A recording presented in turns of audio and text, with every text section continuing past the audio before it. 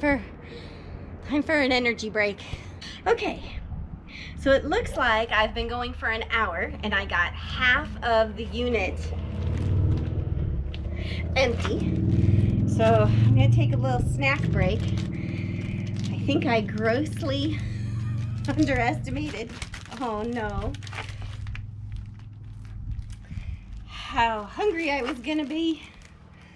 Oh God.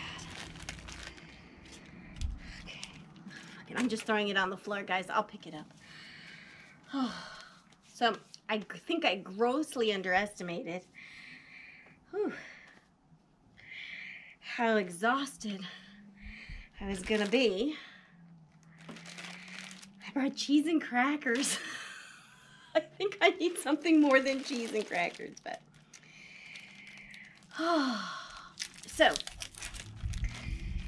let me tell you how I've been doing storage as kind of new nomad. I'm starting my 3rd year. So my first year I had storage and I got a deal, and then while I was away out on the road they upped it on me. I don't remember the price, but I think I was paying under $100 a month, and then it went up over $100 a month. So then I got this storage unit, which is, I think it's like 10 by 15 or something like that, 7 by 15. Sorry for eating, I'm so hungry. And it was good because I had furniture. I don't know if you guys know this, but when I first hit the road, my intention was to use the RV as a means to go explore different areas and cities and find a place I would like to live and get a tiny home. And I actually found the perfect place. I gotta eat. I found the perfect place in Bellingham, Washington. It was lovely, forested. I found this place that was part mobile home, part RV park. And so I could have a park model, or a tiny house park model, or a 5th wheel, or my RV. I don't know. Anyway, it was affordable. It was so cute. You know how sometimes those places can look like people have gone there and they're just waiting to die? This place was just precious. And it was because there was a lot of pride in ownership of each of the plots. So people had just done beautiful, adorable little landscaping in their areas. So they didn't have anything available, but I met like 3 people. I bet you're surprised by that. I met like 3 people who live there, and they sent me off with an application, and I was going to be on the waiting list.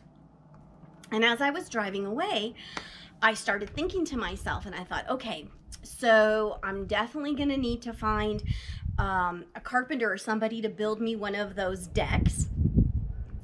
I'm going to need to get, pest control service now, since I'm situated, and I'm going to need to definitely put a little bit of money into landscaping so that I can make sure my little area is as sweet and as adorable as everyone else's.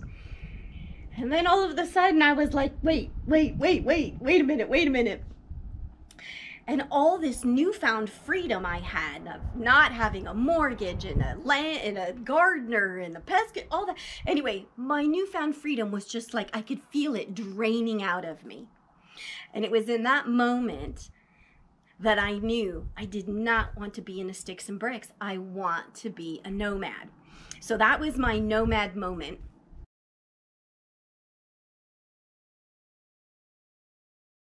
When I had sold my house and packed everything up, which this is part of that, I had furniture, because my criteria that I used when I downsized my house was if you were appropriate for my tiny house, you could go into storage.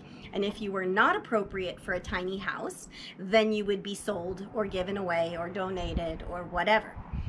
So I had some of my favorite pieces of furniture.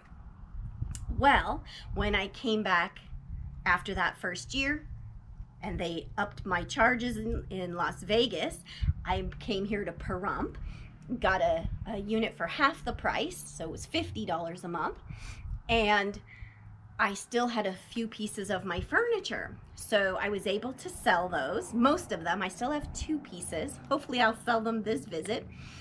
And the funniest thing is I love my couches. My couches are like the most comfortable things. You know how when you have a couch and how one is a chaise and everybody likes to be on the chaise? I made my whole couch and love seat chaises, so everybody got a chaise. Anyway, the people that live right across from the storage place here, they bought my couches. So I just saw the guy and I asked him, how are the couches? So at least they've been adopted by a good family. Anyway, so now I don't need I've got most of the furniture gone. I don't need this size unit, and I've been able to downsize again and cut the rate down again. Now I'm gonna pay $30 for a month for the year. However, it's a much smaller unit, so it's forcing a secondary purge. So I used to be a professional organizer, and I don't really ascribe to that. If you haven't used it in 2 years, give it away, because I don't know about you, but I've had things where I haven't touched them for an extended period of time, and then I did need them, and I was very glad that I had them. So my rule of thumb is, you've got your designated space, whatever that is, a closet, a storage unit, a garage, doesn't matter what it is, but that is your space, and you can have whatever you want that fits within that space. It's when there's an overflow, now you need to start making choices. You either need to swap out something for something. I used to do that with my clothes. But that's when you have to start giving things up. And I generally worked, I used to work with my clients to ferret out a criteria. So like I said, when I downsized my house, the criteria was appropriate for a tiny house or not. Made it really easy. So now in this case, I'm really kind of down to like memorabilia, papers, things of that nature. So I'm taking over most of my stuff. If it fits, I don't have to make any decisions. But if I don't have enough space, I'm gonna have to start making some choices. So the way I've got things right now is my papers, my memorabilia, my memories, annuals from high school, whatever. Those are all things I want to keep. This pile back over here are things that are appropriate for a garage sale. And I think I'm going to go to the swap meet next weekend and see what I can sell. And then whatever's left will get donated to Goodwill or go to the dump. So don't have to make any hard choices right now other than what I want to keep, and hopefully it'll fit in the new storage unit, and what's appropriate for the garage sale swap meet next week. You know, another thing I was thinking about, I should just eat and not be talking. I want to talk to you though, and I'm hungry. I'm multitasking. So you know how Bob has the RTR? We all know and love that. And then Jamie has his van build. And lots of people look forward and make plans to go there. I'm thinking that I'm gonna start doing organizing, because I'm really good at downsizing, organizing, and helping people fit into small spaces. So I think I'm gonna start. We're gonna establish like RoamTownGirl's organizing week. I don't know, but that's something I'm seriously considering, and having a gathering at least once a year, maybe more if it works. We're gonna downsize and organize our living spaces in our rigs, be it a Class A or be it a van or a tent and a bike, whatever it is. Stay tuned for that. Okay, but now I gotta get back to this.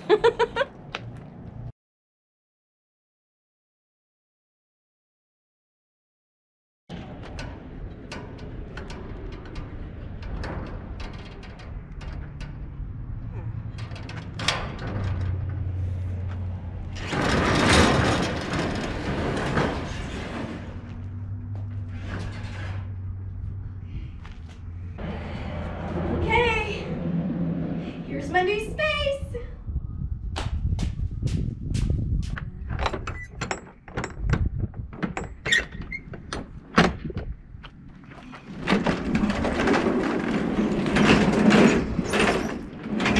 All of this, it's gotta fit in there.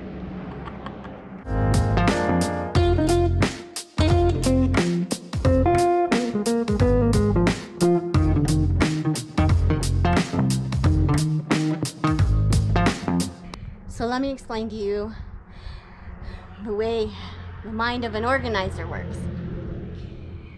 Even the mind of a super tired organizer. Okay, so what I've done is I've pulled my heaviest boxes. When I originally packed, I noted boxes as being heavy, medium. Somewhere there's boxes that are light. Probably up here. So the first step is all the heaviest boxes have to be at the bottom of the stacks, right? And then medium, and then light. Also, I'm gonna put the boxes that have items that I'm rarely gonna need to get into as far back as possible. And the boxes I need to get into more routinely, they're gonna be more forward. Okay, so the first thing is figuring out the heaviest boxes and how I'm gonna make stacks in there so there's enough room. Okay, let's go do that.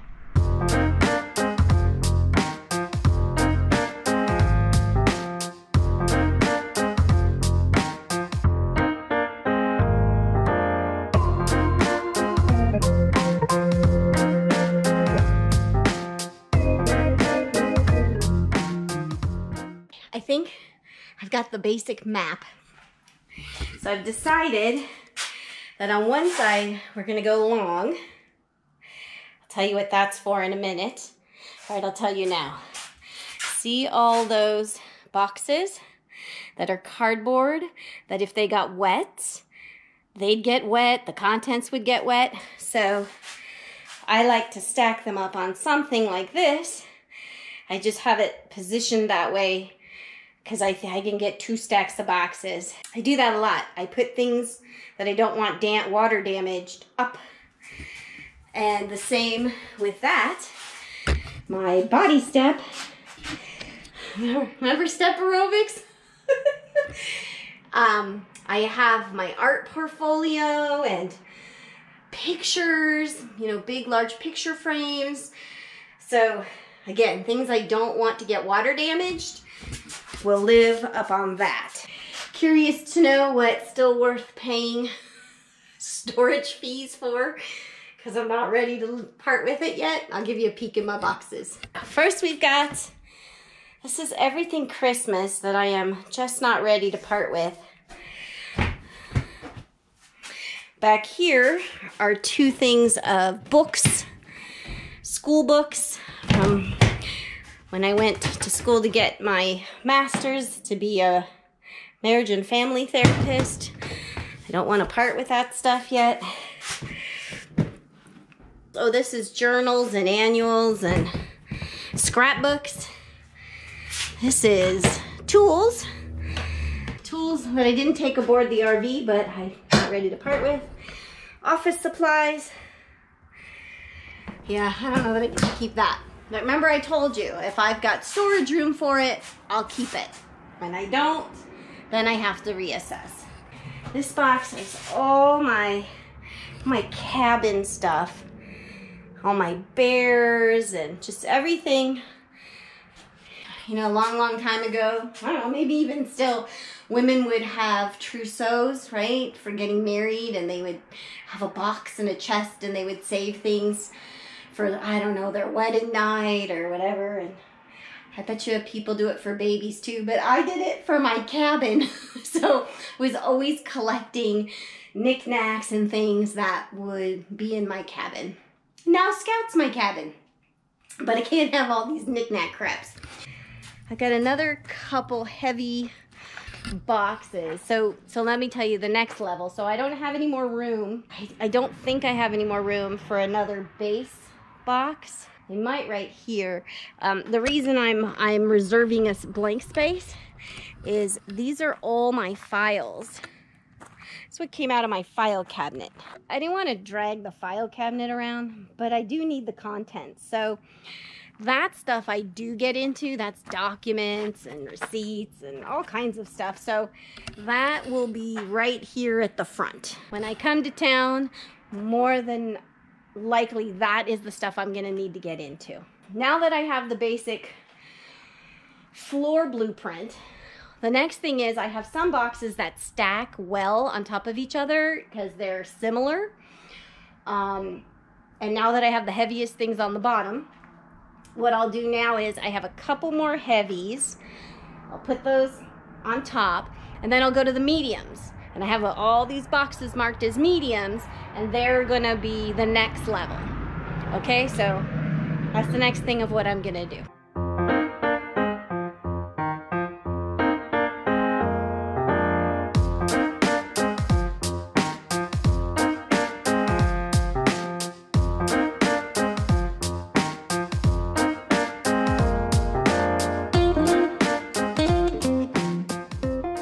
I'm going to do these file boxes.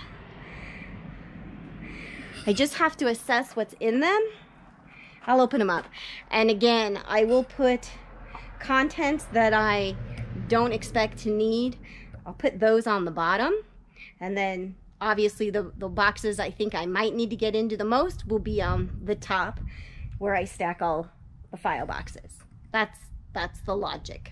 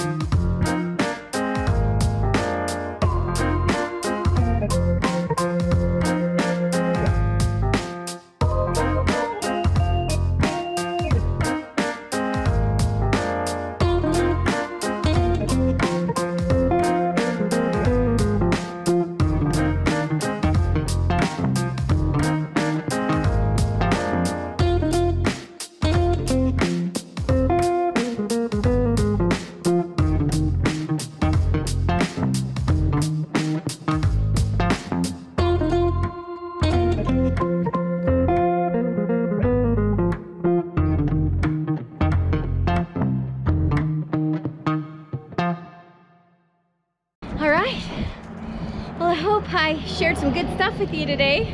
Oh, I hope they have a hot tub back where I'm staying, because every single part of me hurts. I see a lot of Advil in my very near future.